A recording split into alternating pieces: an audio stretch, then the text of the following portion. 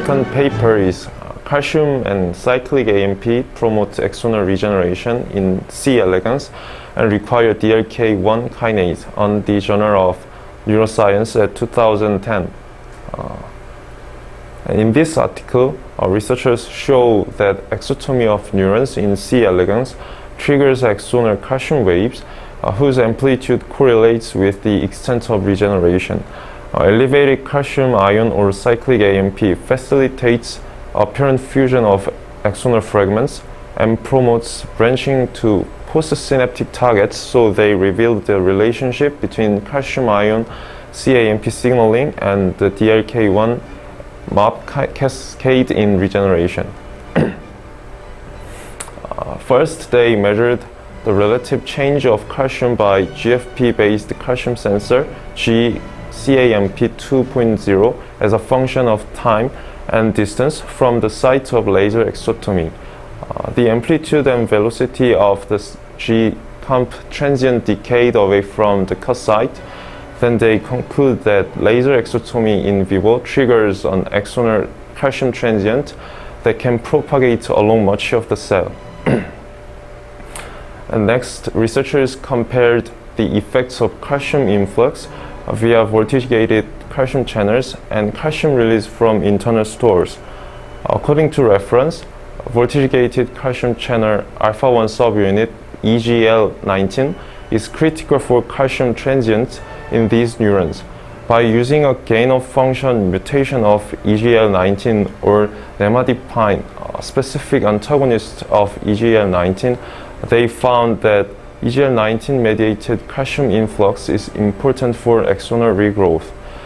Also, they showed that calcium release from internal stores is involved in the axotomy-induced calcium transient, and that this release is important for regenerative growth by mutation of inositol triphosphate receptor.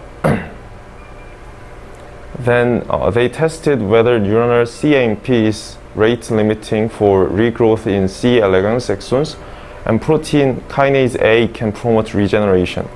They tested a gain-of-function mutation in the neuronal adenylyl cyclase and loss of mutations in the neuronal phosphodiesterase. From various mutation experiments, they concluded that CAMP is both necessary and can be rate limiting for regenerative growth, and protein kinase A is the major effector of CAMP in regrowth.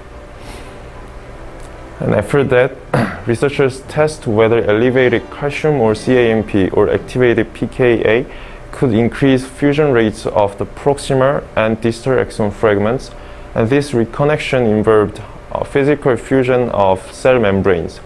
From their data, we can recognize that elevated CAMP can act cell autonomously to promote reconnections, and by electron microscopy imaging, these reconnections involve physical fusion of cell membranes.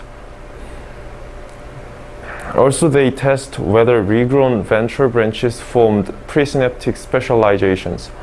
In normal development, their target neuron, the posterior touch neuron in C. elegans, extends a single ventral branch that forms synapses with interneurons in the ventral cord.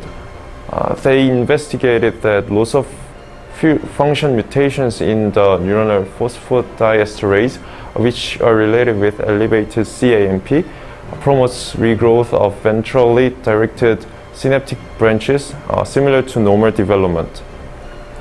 Finally, they tested a requirement of DLK1 mitogen activated protein kinase cascade, which is upstream of CEBP1, essential protein for C. elegans motor and touch axon regeneration.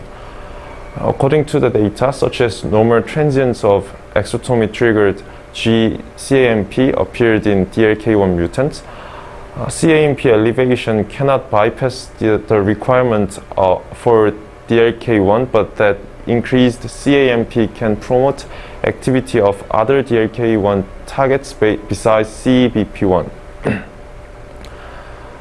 Based on this article, calcium, CAMP, and pKa are both required and rate-limiting factor for normal axon regrowth, and both calcium influx by voltage-gated calcium channel and calcium release from internal stores are activated in response to laser damage to promote regeneration. Also, this elevation of calcium and CAMP promotes reconnection of axon fragments with stimulating branching or synaptogenesis necessarily through DLK1 kinase.